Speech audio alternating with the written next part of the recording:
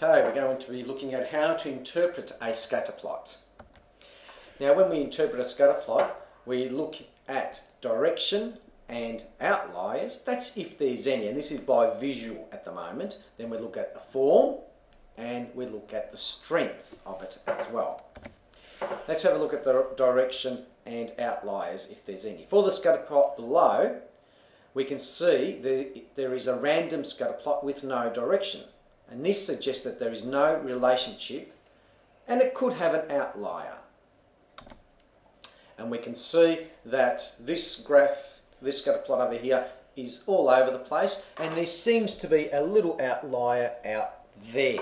Not necessary, but you know, we can sort of look at it. If it was further out, we could say more.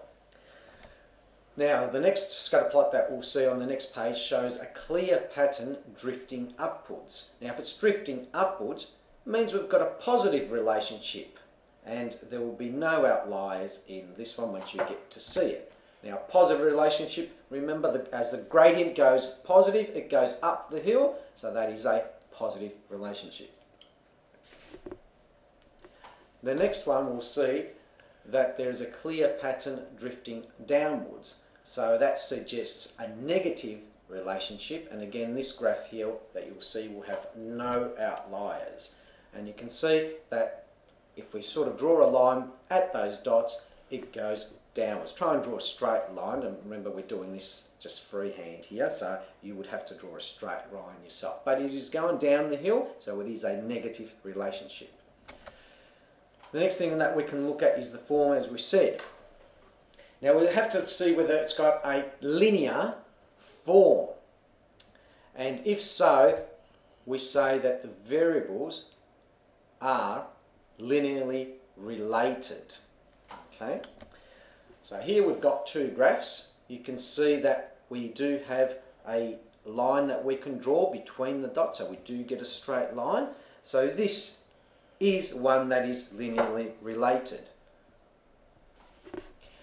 and it's positive. And if we look at the next one, we can draw another line in there as well. This one is a negative graph, and again it is linearly related.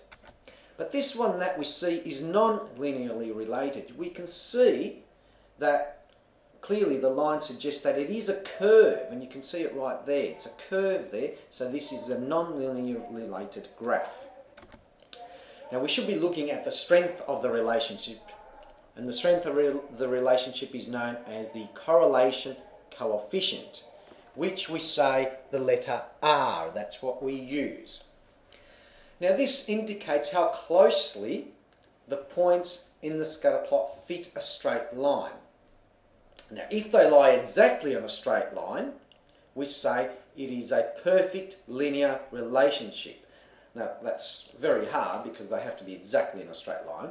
To measure the strength of it, as I said, we work out the correlation coefficient, and this has the following properties.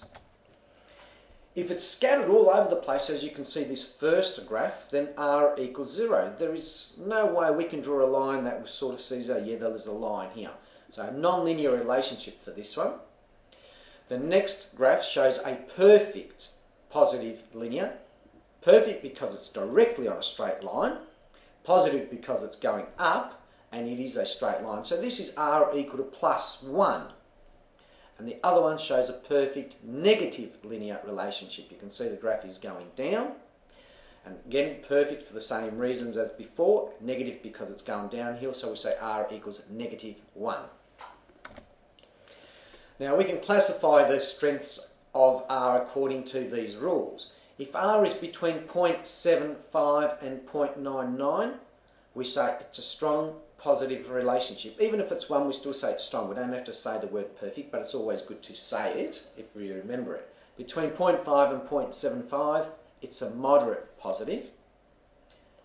0.74, sorry, it's a moderate positive relationship. Between 0.25 and 0.49, it's a weak positive. So they're the three positive ones. Then the next one has no relationship, and that's between -0.24 and +0.24. So no relationship exists here. Then between -0.25 and -0.49, it's a weak and it's a negative relationship. which is the same as the positive, just that we're looking at the negative section. Moderate negative relationship is between negative 0.5 and negative 0.74, and strong negative relationship is between negative 0.75 and negative 0.99. So it's the same as the positive numbers, just negative ones. And there's the work to be completed.